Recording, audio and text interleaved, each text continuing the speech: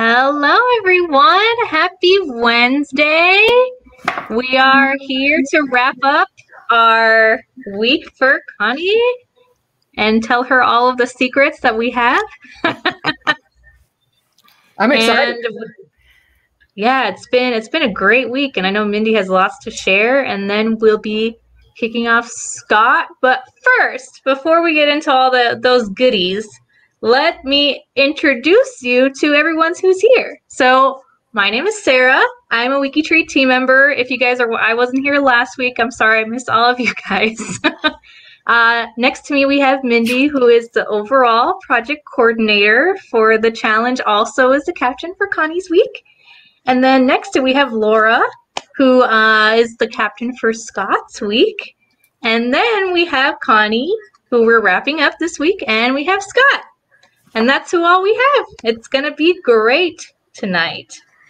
For those of you who are just tuning in, maybe you saw a link on Twitter or Facebook or saw our Connie or Scott mention something to you and you have no idea what WikiTree is, I'm going to tell you very quickly what WikiTree is and also what the WikiTree challenge is.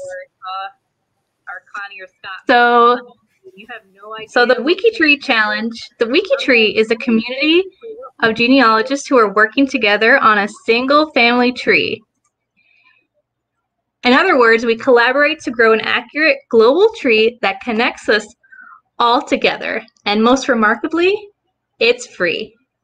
The WikiTree Challenge is our year-long event and a part of our Year of Accuracy, where each week a team of WikiTreeers takes on a genealogy guest stars tree and collaborates to make it more accurate and complete than it is anywhere else.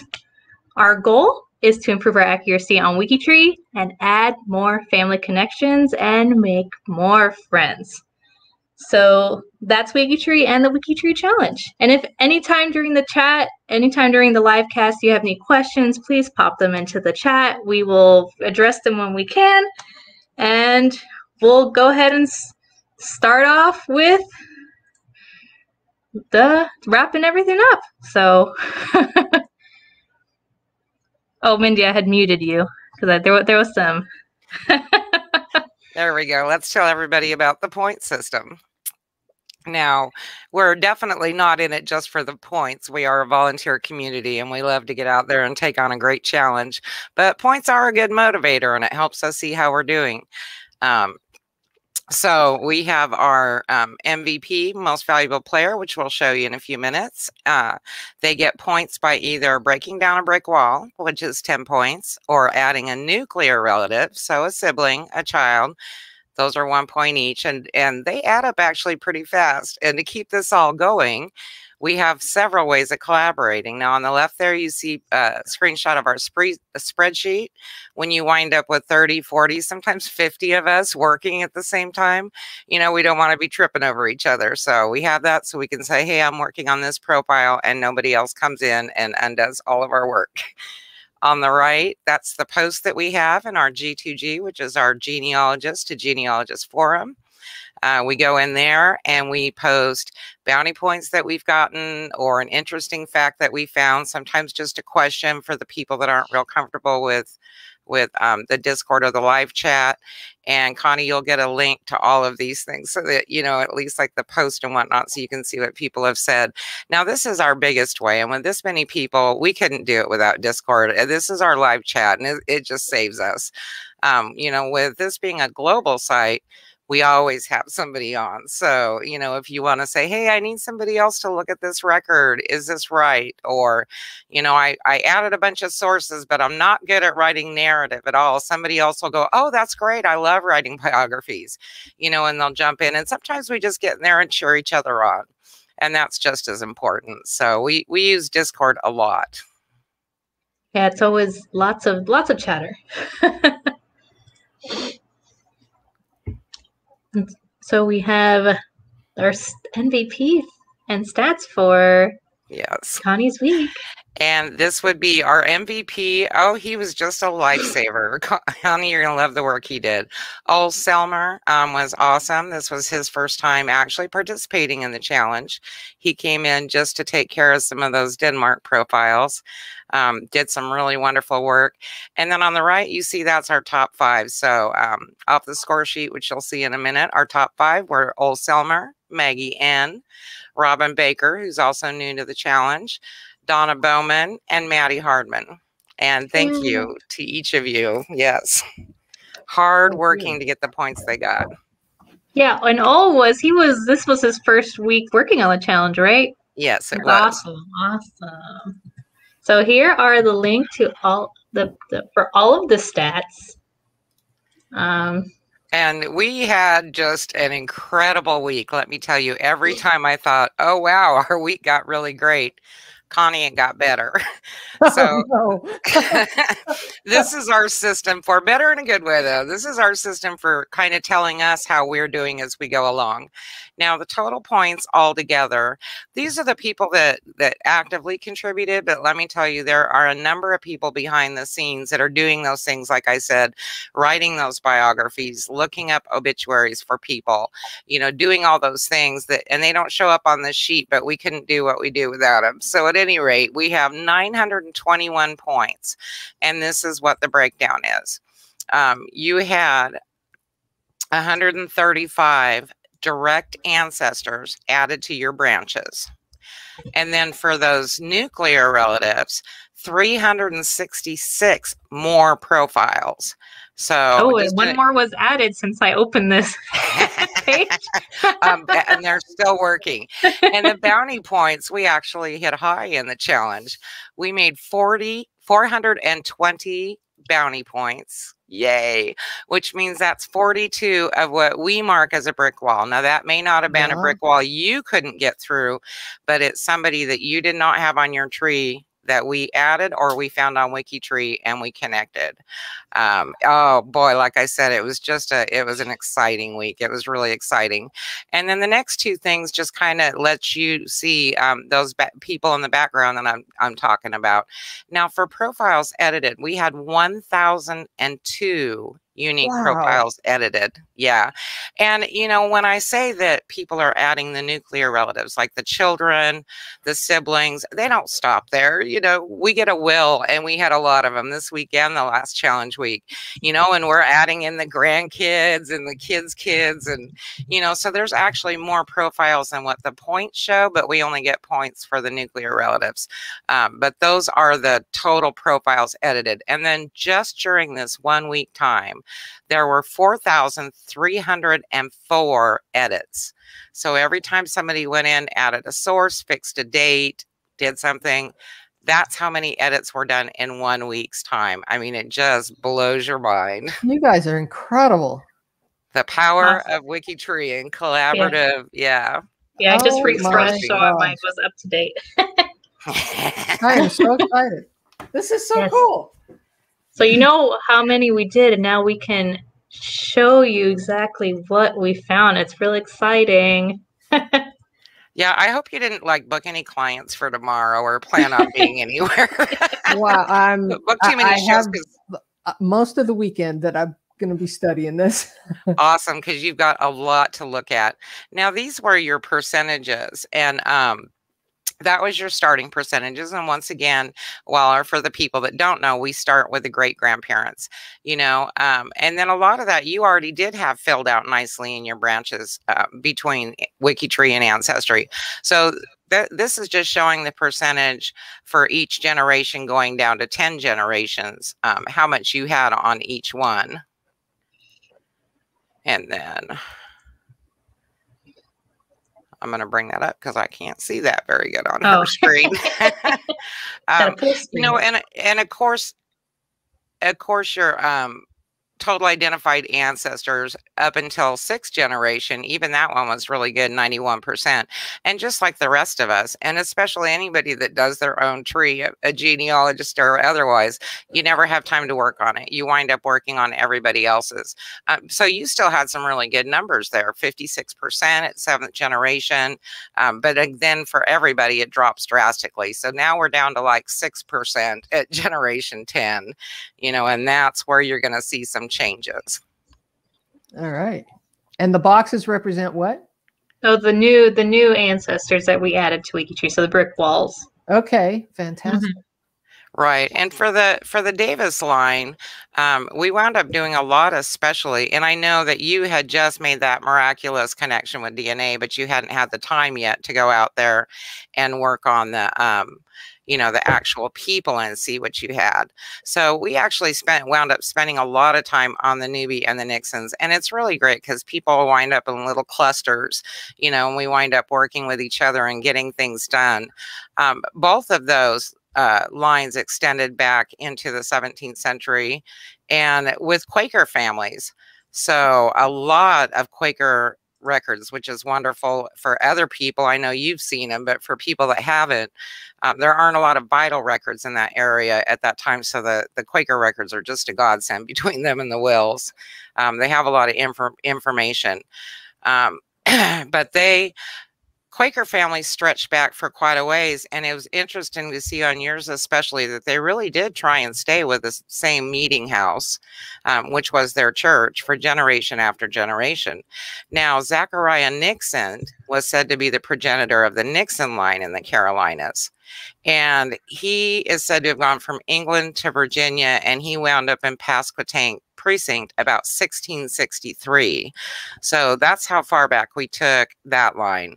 And it's just been a lot of fun. And it says, and actually to get, you know, any personalized, we want to bring these people back to life for you. On somebody that far back is a little bit hard, but we were lucky and we found a quote from a friend that said, after he passed, our friend and brother Zachariah Nixon departed this life the 3rd day of the 12th month, 1691, in the evening as the sun went down, and then continued his testimony for God's truth to the end, and now is at rest with the faithful where his soul's satisfaction. Wow. Yeah, I just thought that was really touching, you know, that that you have that little bit to know of him. And then somewhat last minute now, we don't just do profiles. We like to, if we can, we like to find topics that we can do our space pages on, which means it's basically a blank slate, and we can put what we want on it. And this was really just mostly yesterday that it was done. And you wouldn't have seen this one, I don't think. I have not seen this. This is wild. Oh, isn't it? And I figure, you know, it's far back enough in the tree, you can go, okay, yeah. I'll read this one. But it actually was really fascinating. This guy was an upstanding citizen, Warner Davis, in his town. Everybody thought, you know, really well of him. And his wife thought he had heard a noise outside and gone out and maybe surprised a thief at the smokehouse. And she heard some bumping and grunting, whatever. And by the time she could get up the nerve to go out there, he was dead outside. She couldn't revive him. And they never did find the thief. And the town, of course, talked about it repeatedly and looked for this horrible person that stole their beloved, you know, Warner Davis.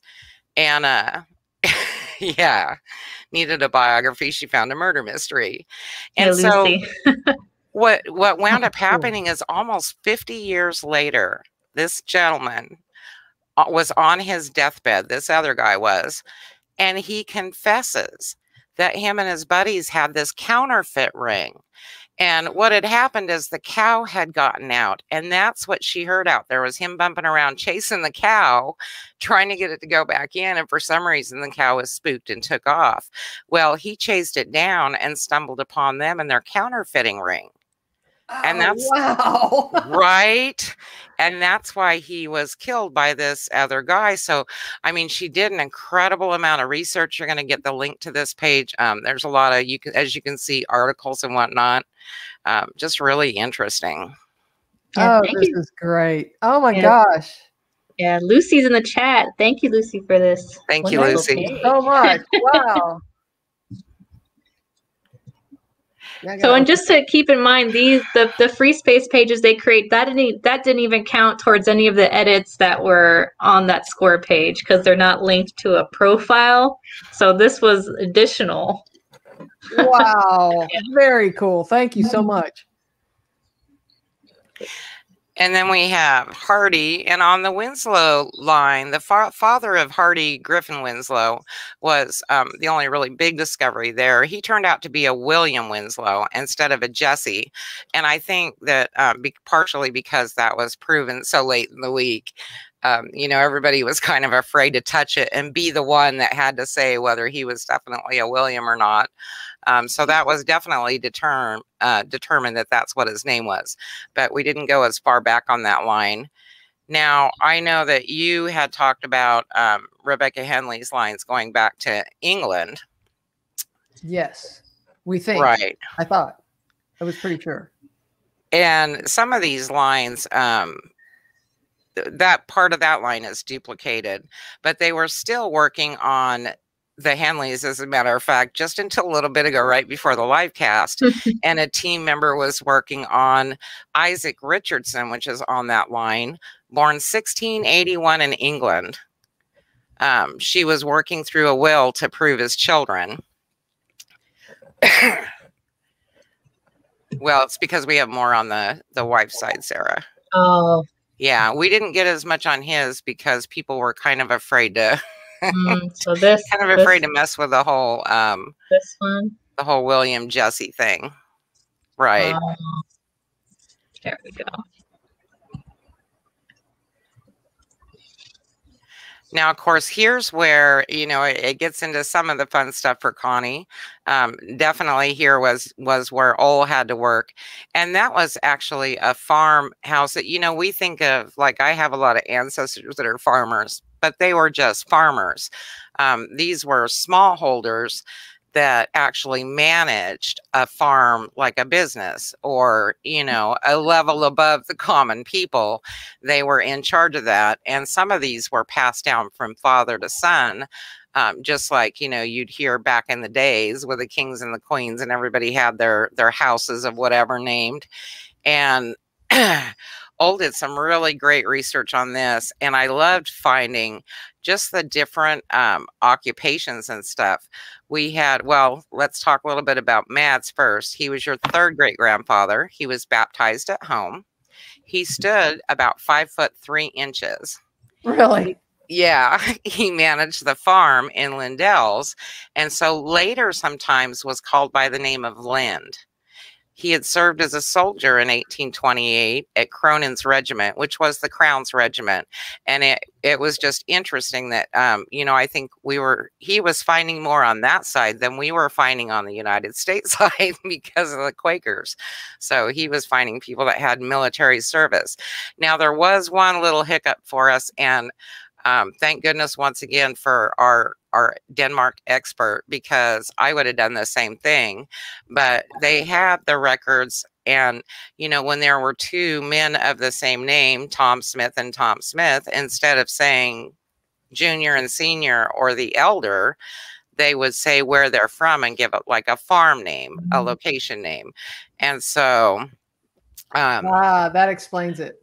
Yeah, so the Evo that was up there as a last name, that's up there now as like another last name, only because people kind of used it in that context, but it really wasn't his name. It was the location. So. Oh, really? So, yes. So we had to make that adjustment, and, you know, he's put the information from all the different records that he's found. On some of them he found, you know, census records, some he found stories. He really found a lot on looking at those, so it was a lot of fun. And you did wind up with 4 new ancestors behind Mads Hansen. Now, if we had had more Denmark experts, or if Ole had more than a week, you would have had a lot more than that. But he really tried focusing on getting the brick wall people down for you, so that you were at least going back one more generation on each one of those lines. And he just did really a fabulous job on that. Thank you so much. That is so cool. And then Francisca Jensen of Kolding, Denmark. Once again, on this Madsen Jensen line you were really interested in, we found for this part 6 new brick wall ancestors, including Jen Sorensen Jensen. He was a smallholder, like we had talked about at first, and then later he became a butcher. Now, his first wife died during childbirth. He's outlived the second wife. The man died at the age of 84. I mean, that's a pretty good long life. But yeah, the wives were just not making it so much.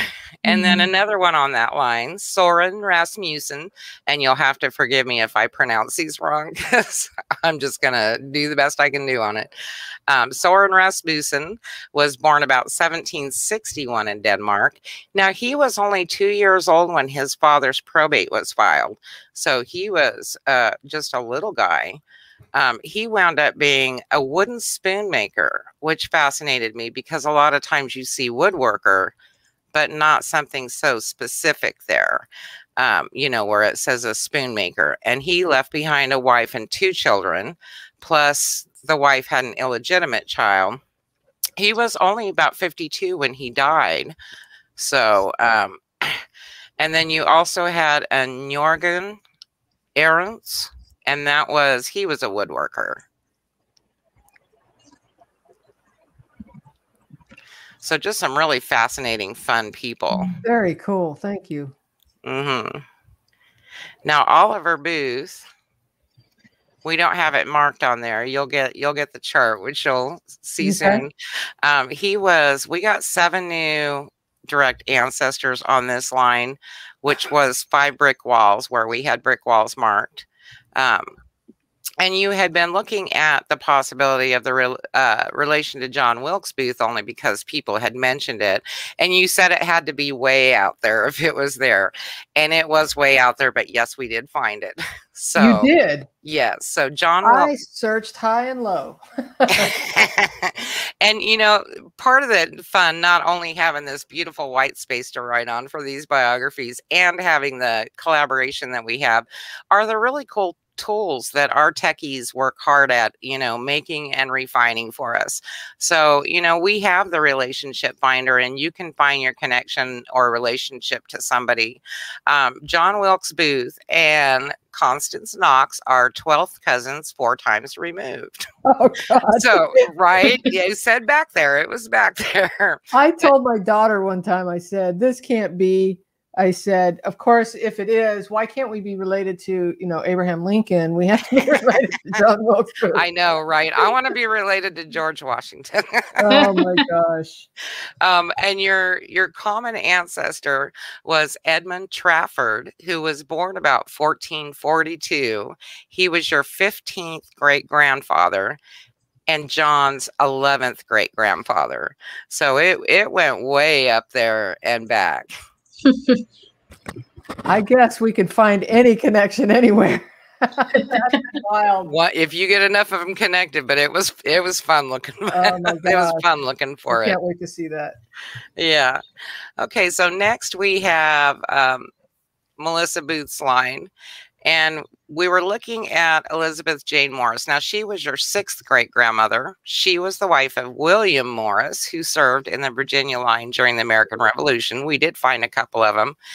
These lines were, this one was a little bit of a tough one to crack. And, you know, a few people tried taking on the William McFarley Smith, and with the William Smith being so common, they just weren't certain enough, and they didn't want to put something up there if they weren't certain it was right. Now, the bigger news with him was his wife, who was listed as a Harriet, but he actually married an Almeida, and they found the sources to support that.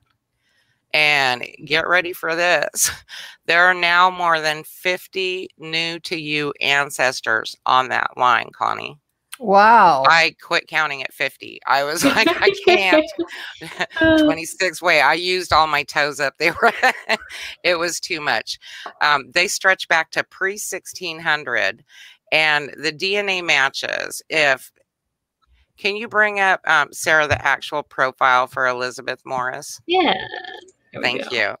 Now, this is another nice thing. See all those beautiful little DNA symbols on the right? Those are all people that have some amount of possible DNA match to you that say they're related to that person. So each time, I don't have people that have that long of a list. I go out there and there's like, oh, my cousin Jim's right there and my cousin Kim's on there too. All of those people are ones, and their kits are right there. So if you want to compare them on, some of them are Ancestry, some are GEDmatch, you know, different places. I know you know what to do with the DNA. So that's going to give you more tools to play with. Oh my gosh, it's going to take me a year to get through all this. I told you. Wow, you guys are incredible. You're going to at least want to be bookmarking stuff, or I don't know. I can see now Connie's going to have Post-its everywhere. Like, don't forget to look at this one. That's what I would do.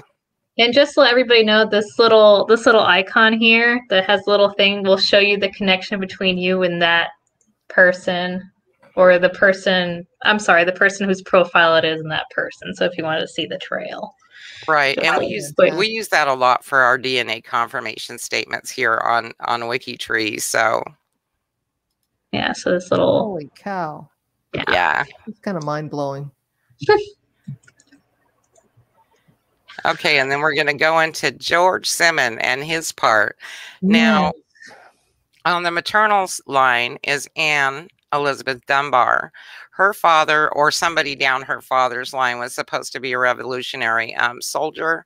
I know that we didn't get those lines back far enough to do this, but we did get a match when we started the week. Oh, John's parents turned out to be John Simmons and Sarah Phibbs, and those were new names to you. And this one added 25 new direct ancestors, 25 off of this one set of parents. And you know, I mean, you know, you get those spots where you're like, oh, I'll go back and work on that one later. Or, you know, you look and it's not easily apparent. Sometimes all you have to get through is that one couple, and the rest of it just takes off on that line. George's mother was another example of where finding the right records, in this case, it was a maiden name that we needed, can break down a brick wall. His father, John, had married a Mary Fullwood, which led to 10 new ancestors behind her. I mean, I'm telling you, every time we'd find a really good find and somebody'd go, oh, wow. And now I found the parents and I found the grandpa. Oh, wait, I'm still going, you know, and we think, oh, we're just going to shock Connie with all this stuff. And then we'd start all over again and somebody'd find a whole new path. On Sarah Phibbs, her ancestry, and these were notes that somebody had made for you, actually somebody from one of our England projects members did a lot of really great work, but said that the Sarah Phibbs ancestry is nearly all nail makers in and around the Kingswin Ford in Black Country, which of course is where they did all the mining and had all the foundries during that time, and that's why they called it that. They were actually pretty prosperous in the 18th century, but then times got harder for them, and you know, there was less demand from the colonies and more competition and cheaper prices. And so, you know, some of the earliest ones, though, left wills. And it was just really incredible for her to work through these wills. Now, some of them also use space pages like what you saw for the article on the murder, to put a will on, because that way you can put the will on that and just link it to the profile. Oh, I see the cat now, Sarah. Yes. Just link it to the profile instead of having the whole thing on there. Now, I have to admit, I did abstracts on the ones I worked on, but some of them put full transcriptions for you. So one way or the other, you got a lot of wills. Wow, you guys are awesome. Okay, WikiTreeers, go. Yay. Yes, we have some amazing people. You guys have done more in 1 week than I could do in a lifetime, I think. And by the way, Connie, Ellen Thompson Jennings watching, and she had said, Connie, I know what you mean, and I didn't get 50 plus new ancestors for your previous case that you had made. but we still love you, Ellen. I'm sorry. Now for Wilhelmina Koss, that line actually that was some of the first brick walls that came down, and that was the Clovis and Cost families. They were a little bit tricky because there was so many of them in the area, and there was a little bit of intermarrying. And those were some of the lines. Emma could do she was didn't have as much time as she wanted this week to do a lot of DNA confirmations. And then of course on the Denmark line, she didn't have the matches to work with. They just weren't there. But she did try and get some of them done. And then you did have on that line a John Koss, born about 1840, was described in the census, was a minister of gospel. So some very, very religious people. Now, this was the big shocking thing on this. On this line, okay, Ellen, close your ears, don't listen. Connie, on this line, you got more than 60 new ancestors just on Wilhelmina's line, more than 60. And this stretched actually back to the 11th century. So when you get a chance to look at this, you're going to see we worked, you know, we tried to work back. And so all of those are proven. Now you may see some connections in the middle there that were back when everybody was doing the old GEDCOMs and stuff. But then when you get back to the really old one, you're going to see the work our projects have done on these amazing, you know, 11th, 12th, 13th century ancestors. It's just incredible. You're going to have a lot. You're not going to get through this anytime soon. I was amazed. This was just so I'm amazed. I'm blown away. This is a line I have not. I've been so focused on some other brick walls that I haven't even touched this line much at all. So I am so appreciative. And then this is one of the things that, you know, is supposed to happen with WikiTree. Of course, the more we get people on here and we fill out their branches, all of a sudden these people start connecting, you know, so we kept finding all these profiles that were floating out there, and they were maybe connected to a small family, but not connected as they should be to the global tree. And as we've worked through each of you guys, especially where you guys might have a common, you know, background areas, we've had several that have the North Carolina, for example. As we get that filled out more and more, that increases the chances that you're going to have those more distant ancestors that you're all of a sudden going to connect to. And I tell you, it was exciting though. I'm like, more than 60. Oh my gosh. One of them had more than 70, I believe. Just coming off of one line. Yeah. Yes. Nice. Now, this was the military service, and this is where I was saying, and you may still have plenty of patriots. You know, a patriot wasn't just a soldier during the American Revolution. And the Quakers, as a matter of fact, a lot of them had to pay taxes because they wouldn't serve, which is still considered patriotic duty. That money went towards the military. But for the ones that actually served, we didn't see that many, you know, in your lines. And then we kept finding them, or rather kept finding them on the other side, you know, so you did have some nice World War II, and like I was talking about there with the Crown's Regiment, you did have military on the paternal side as well. Valentine Bloss, yes, that is a cool name. And this is another space page that was done for you, Connie. You'll get a link to this as well. And, you know, of course, we just kept finding that all these families were so established in these Quaker meeting houses and locations. And so somebody went through and put a whole bunch of information on the meeting houses, the specific ones. Now she started to do, and we all learned from each other during this process. You know, I have a trick to do this and somebody else has a trick to do that. And I'm like, wait a minute, let me write that down. You know, okay, that's cool. So she was learning as she did this, but she started out trying to put the names on the page, and she quickly found out that you had way too many ancestors to, you know, just link in there. And so somebody was, you know, showing her to do the category for them. Now, if you go to this category for the Quaker, these are all people that went to that meeting house. Yes. Yeah. And in fact, it was one of my ancestors that donated that land. Oh, really? To build the original meeting house. That one, the black and white photograph of the meeting house. Yeah. And I took a couple of those pictures. Oh, yes, we were in love with those. Yes, very cool. Thank you so much. Wow. So the original one was donated by who? The original meeting house, the land that it sat on, was donated by one of my, I don't remember his name offhand. It was one of the Henleys. In fact, I believe I was related to most of those people in that meeting house. It's kind of cool. Those Quakers, man, they have the greatest records. Oh, man, my God. They do. Yeah. I know, they do. I have a whole new level of appreciation for them. Now, this you'll get to, and it's a little, of course, hard to see on this screen, but this is where your brick walls are marked. So everywhere you see one of those little dots on there, that's a B, and you kind of see it in the pop out there. And those are numbered for you, so you can go through the sheet and see, you know, where those new ancestors exactly popped up at. So that was the first new ancestor on each line. They probably go further, you know, there's more ancestors after it, but they got bounty points for the first ancestor they got to on each line. Fantastic. Now we used another one of our cool toys or tools on WikiTree is the Ancestor Explorer app, and it was showing that you have 728 ancestors now within 12 generations. And so this chart here, though, is showing the difference, of course, between you know, where you started and where you ended. And this is where you can really see some fun numbers.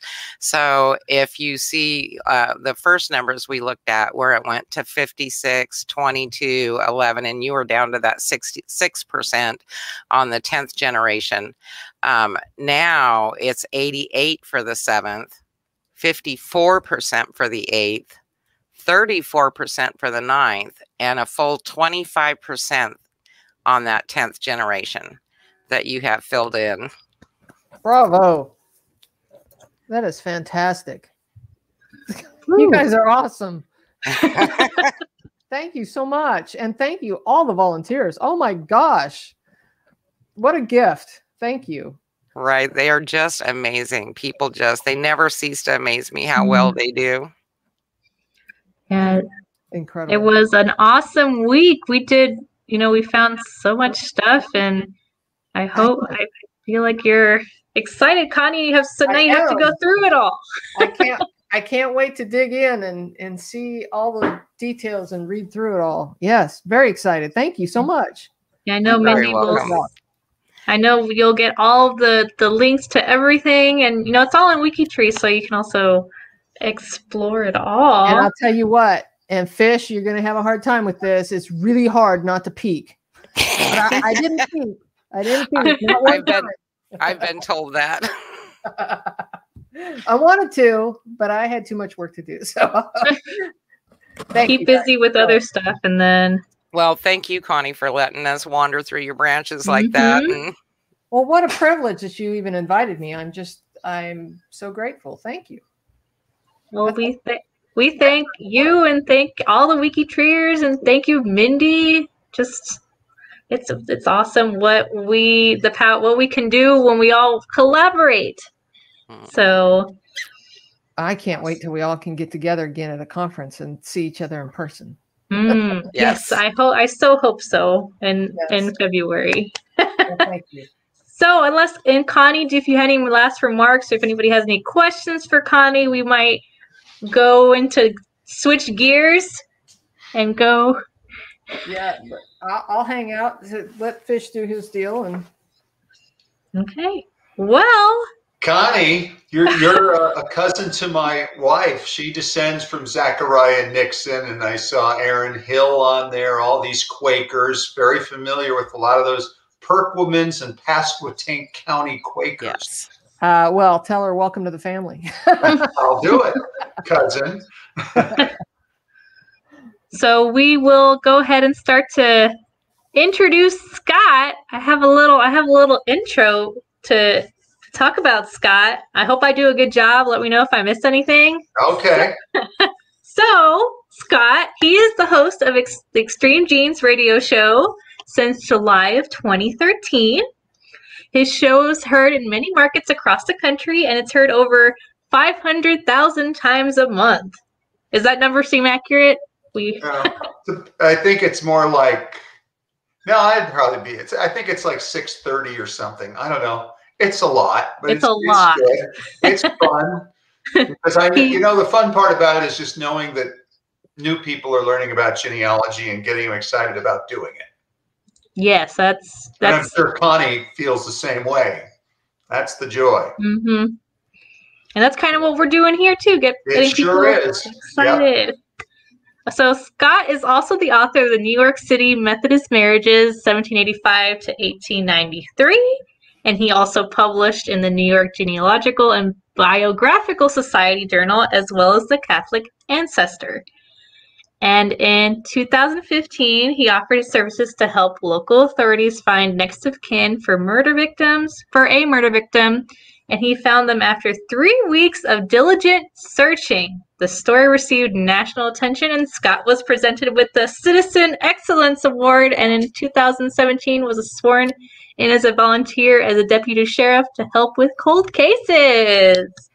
Yeah, that was pretty great. But the theme seems to be murder here today. You notice this? We got Connie's murdered ancestor. She's related to John Wilkes Booth. And then we have this thing. That was a crazy experience. They did a whole feature article on that in People. And it's like, you just never know what's going to come out of this stuff, you know? Mm-hmm. Well, so that's all I got for you, Sky. Unless you want to add anything, we'll dive into your... I'm ready to go after I watched Connie. It's like, man, why didn't I hire you guys a long time ago? And we're doing it for free. I know. I love this. So Scott, what got you interested in genealogy? Well, by the time I was 21 years old, I had lost all my grandparents, 2 uncles, my brother, and my dad. And so by the time I got to 26 and I was getting married and getting ready to start my own family, it was kind of like, I need to know who these people were.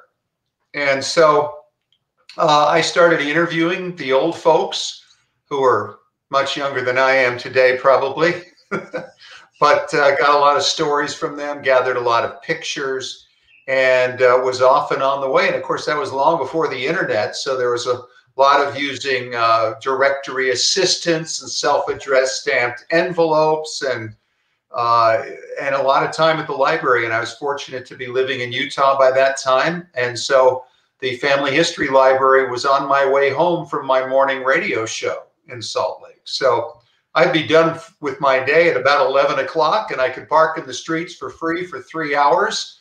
And that's kind of how I learned how to do it. That's very cool. And who is your favorite ancestor, Scott?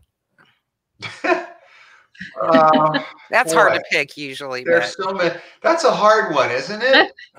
Like I would it's have like asking your favorite movie. Yeah, it's your favorite movie. But my great grandfather Andrew, he was kind of a scoundrel. And for the longest time, I couldn't find anything on this guy. And I was able to crack it open, start cracking some things open about 15, 20 years ago. And I finally found a photograph of him. And that's a long, incredible story to find that first picture, which led me to a second picture, which led me to that one. And, he didn't ever meet a woman he didn't like.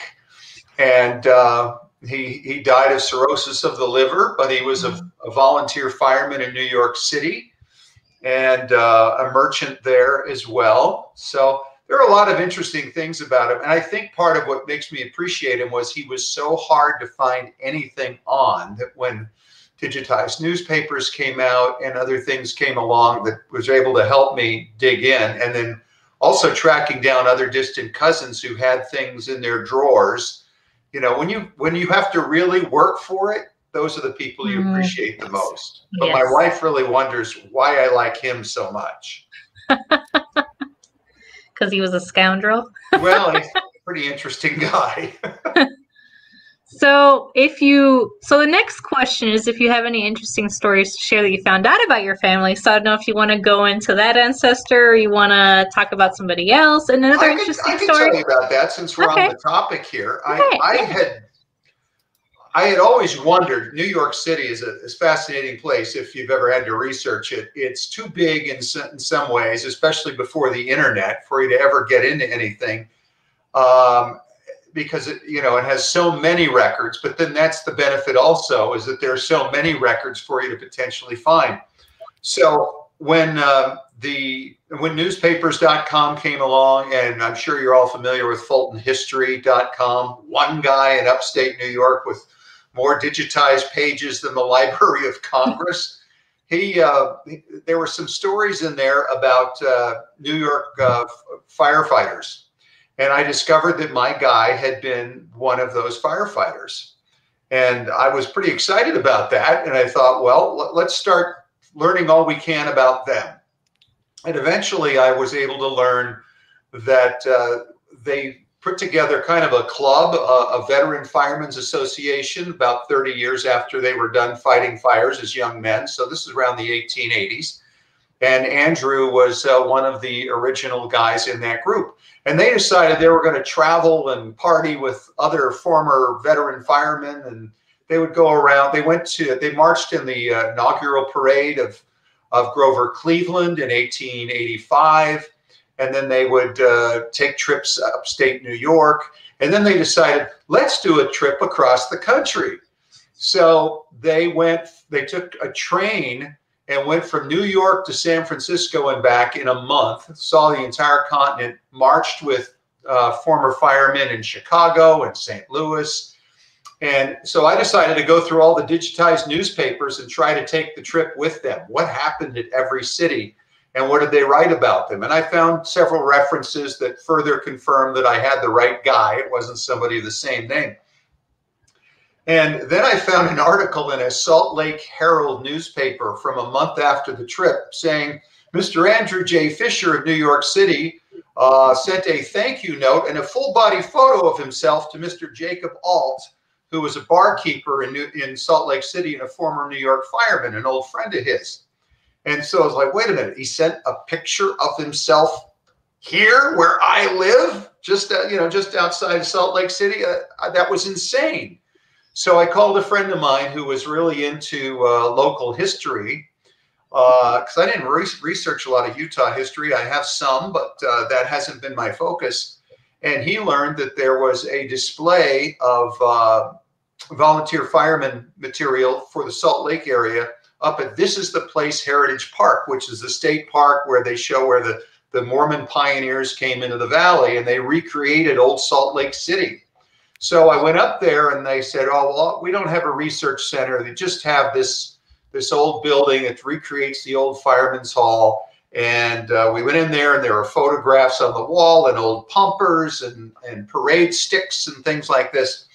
And I went upstairs and on the wall was a picture of all the New York veteran firefighters. They had sent it as a gift to thank Salt Lake for hosting them. And I thought, well, one of these 104 guys has got to be mine. And then I noticed at the bottom, there was this long little piece of cardstock and all these names on them and little numbers on them. And I looked at the thing closer and saw they each had a number on their sleeve. And I found my New York firefighter ancestor hanging on a wall on a windswept hillside in Salt Lake City, Utah. I couldn't believe it. It was 30 years I'd been looking for that picture. And so that's how I got the first one. And then that led to identification of a second one, also of that group in another setting.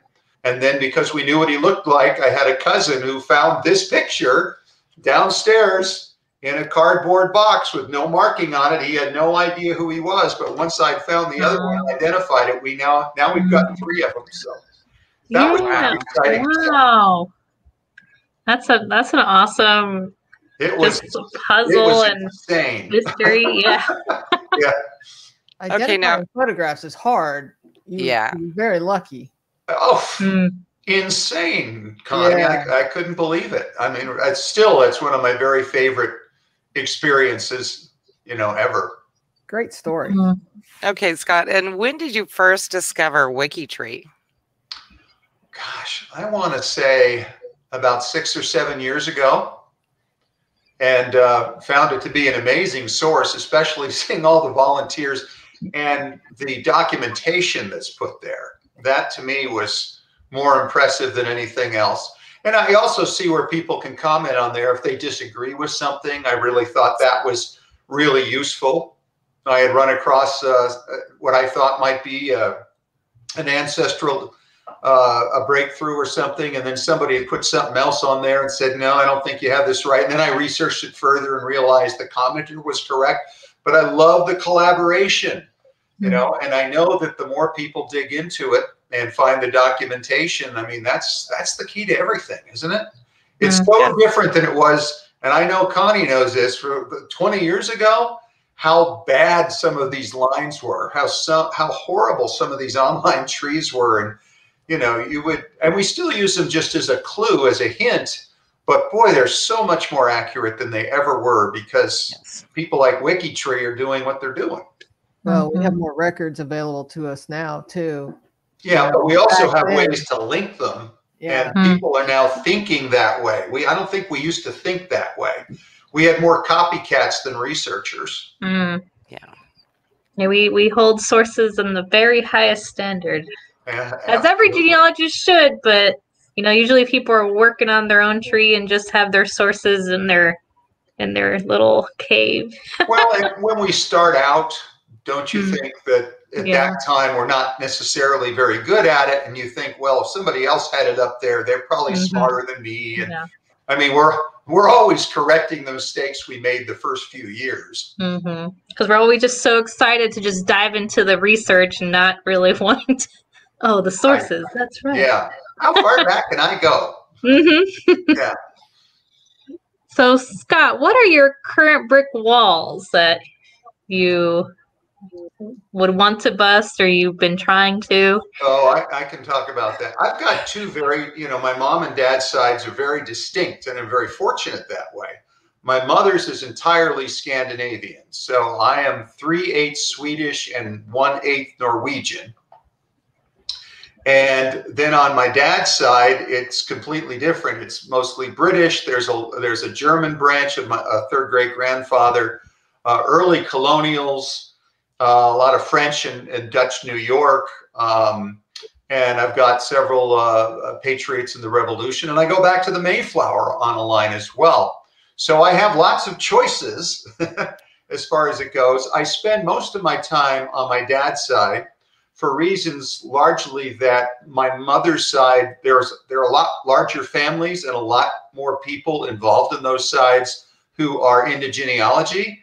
And I just figure, okay, good. I mean, I did a lot of cleaning up of generations back to about my second grade, solving some mysteries. I've written kind of the definitive book on that family from the immigrant forward on all the branches there.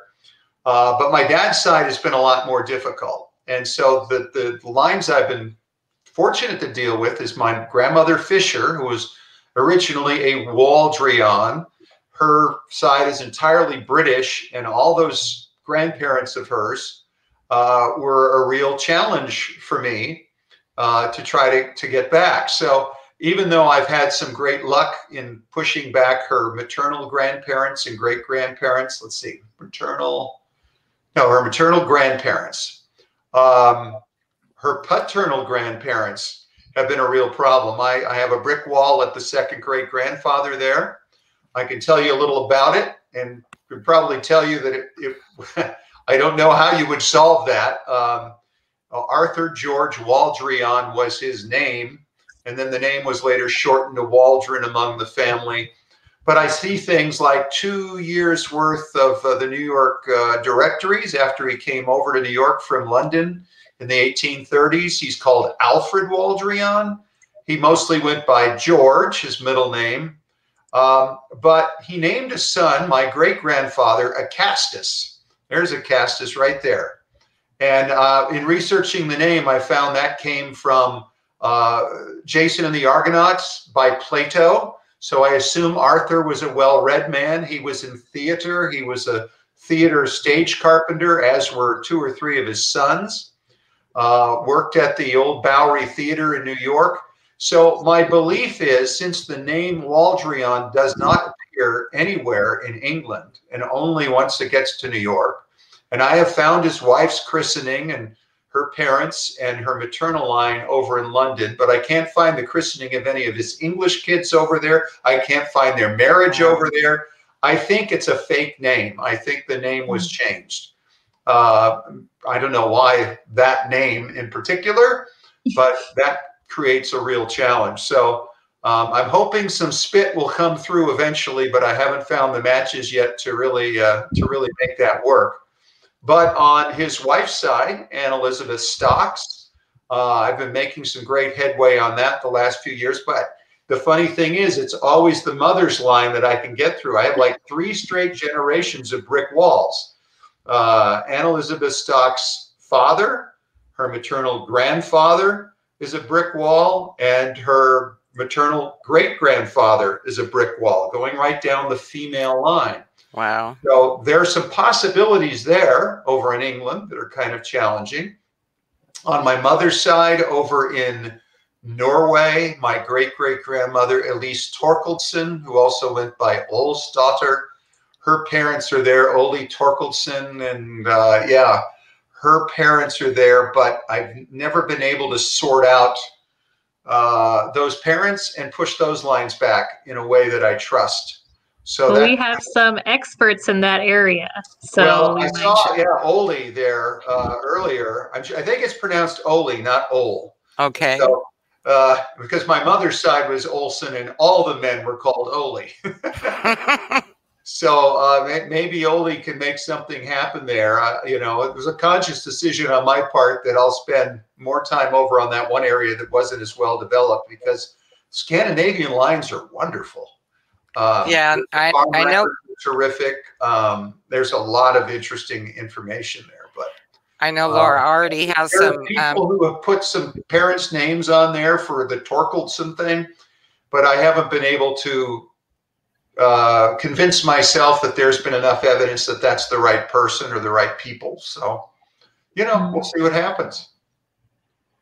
Well, I know Laura has some great people lined out for this week, to experts in both of those areas that are just chomping at the bit, ready to get into your branches. They may have started already. Now, yeah, Thomas has already. What's that? Thomas has already started working. Thomas Kinlan. Well, if it comes up anything like Connie's, I know I'm a winner, winner, winner. I know, and I was going to ask, what do you see, what do you hope to get participating in this challenge? Although I know Connie's week is going to be tough to beat. Well, you know, I don't know. I'm semi-retired now, so I've been spending more and more time on my research, and I know it's what I have left is pretty challenging stuff. But I am not foolish enough to believe for a minute that I'm an expert in every aspect of every place in the world and all the record sets in different times. That's just silly. And I've hired professionals in the past for various things to see what people can come up with. And because I think, you know, as researchers, we need to be humble enough to realize, nope, I'm not getting it. We need another set of eyes. Yeah. Mm-hmm. So whatever anybody comes up with, if any line were to be broken among these especially, it'd be off the charts unbelievable. Isabella Waldry on Fisher's family going back is where kind of I've been focused most recently.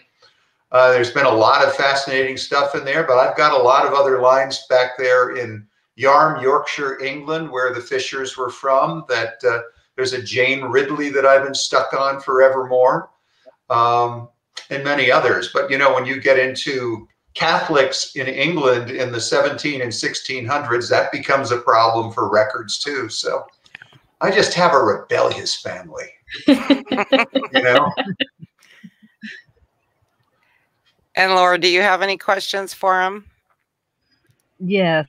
Is it okay if we use the pictures that you have on Ancestry? I would hope so, Laura. Absolutely. And are there any particular lines that you'd like us to focus on? Yeah, I think my grandmother Fisher, who was of Waldrian, would be a great place. I'd love another set of eyes on her grandfather, Arthur George. If somebody could figure out something that I'm not figuring out, I'm, to be honest, very skeptical that could be done. But again, I'm not, I'm not the only one who can figure things out. There are a lot of great people out there who can research it. James Stocks, who would have been his father-in-law, was from Scotland, and I haven't been able to break that line. I'd love to do that. This is a guy who abandoned the family in 1818, and they put an ad in the newspaper because the church was now supporting his family. I just found the 5th child in that family last week, which was a kick, and found a DNA match to prove it. So love the biology side of things. So, any of those lines down the Stocks family would be fabulous. If somebody could break open, it would be, let's see, it would be Tench, Paris, Pavier, and Stocks down that branch. That would be fantastic if something new could be found there. Looks like Laura and your team, you got some work to do. Oh yeah. They're ready. So, do we have any other questions in the chat? Away. Bring it. Scott, do you have any questions for us? No, if there's anybody who has questions for me along the way, I don't know what the rules are with this, but you're free to email me. Okay, well, good to know that. Mm-hmm. And Laura will go ahead and she'll field any questions and make sure they get to you. Yeah, absolutely. Chris wants to know if there's any connection the Fishers to the Maiden area of Massachusetts. Malden? No, I know who you're talking about. I think that's Anthony Fisher. No, my people didn't come over till 1802. It was interesting because my Robert Fisher, who was just a child, he was 2 years old, came over with his mother and father. And mom was an Anglican. Dad was a Catholic. He was then christened as a, let's see, no, he was then married as a Methodist, and then he became a Baptist. So I followed him through all kinds of records through there. But yeah, they didn't come over till after the Revolution. Okay, well, Northern Yorkshire. Okay. I think that answers Chris's question about that. Yes, thanks for the question, Chris. And unless there are no more questions, we'll probably head off for the night so people can start working and we can keep Scott in suspense until next week. So I gotta show you all. This is a fabulous gift I just got from my brother-in-law. My wife hates it. It was given to her given to her grandfather for his fourth birthday, given to her grandfather on his 4th birthday in 1902. And her brother was horrified that the ear got chipped. And we were hoping that maybe the whole thing would get chipped. But there it is. It's the family pig. So I'm thrilled to be the proud owner of that heirloom. You can never get rid of it now. Just be passed on from generation. I think so. It'll be kind of one of those things you send back and forth at Christmas time every year to somebody. It'll be the gift. Oh, look. Merry Christmas. It's your year to have the pig. It's your year for the pig. That's some pig. Exactly. Thank you all for whatever you're going to do. I'm looking forward to seeing this. Well, I know people are already working, so thank you, Scott, for letting us work on your tree. We're super excited, and thank you again, Connie. It's been a pleasure having you.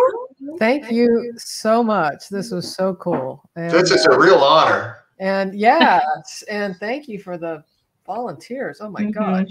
Oh, Cheryl has a quick question. Does the family pig have a name? Is it named or no? Not yet. We just call it pig. Just pig. Hey, there we go. Whoever gets the most points. Motivation. They get the pig for a year. Look at that face. Look at that. Huh? You can name the pig with the our MVP can name the pig. You can name the pig. So I thank you everybody who's watching. Thank you, Laura, for captaining Scott's Week. Thank you, Mindy. Thank you, everyone. And don't forget, you can check us out at wikitree.com.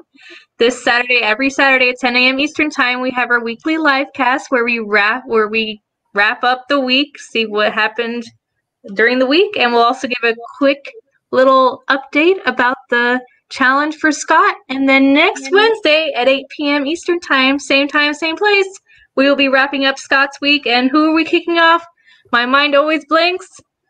Is it Devon? Noel, Devon. Lee. Okay. Yes. Okay. Oh yes, Noel. So we'll see Scott and Devon next week. And congratulations, Connie. I am very jealous. I like how he's I am feeling very grateful. So we'll see you all. Thank you all so much. Have a nice evening.